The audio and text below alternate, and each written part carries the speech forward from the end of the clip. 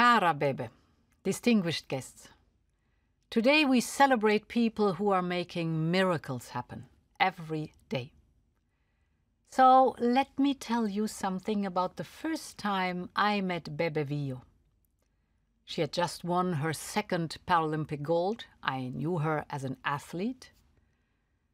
A young woman who had risen against all odds. But when I met her, I was struck by something else. Bebe kept telling me how lucky she is.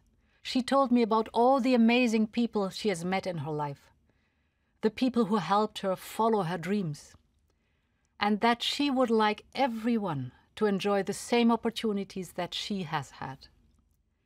Because we are all different, but we all have the right to follow our dreams.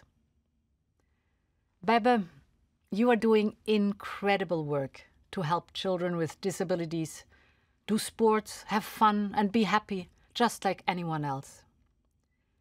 But as extraordinary as you are, you're not alone. Many others, like you, Bebe, are fighting to make our world more inclusive for all. And WEmbrace Awards celebrate them.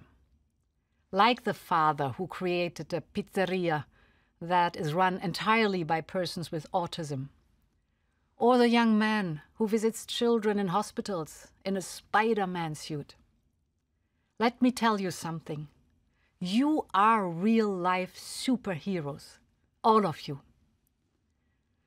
Some of your stories made me smile, others made me cry, but all of them have something in common. Your stories inspire.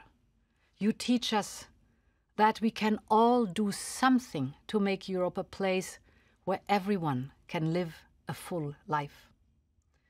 And if you can do it, so must we, as a community. On my part, I feel the responsibility to live up to your example. You inspire me to work for a European Union where everyone can enjoy the same opportunities and participate fully in society on an equal basis with others. In your words, Bebe, diversity is not a limit, but a right. Thanks a lot for inviting me. Congratulations to the winners and to all WEmbracers.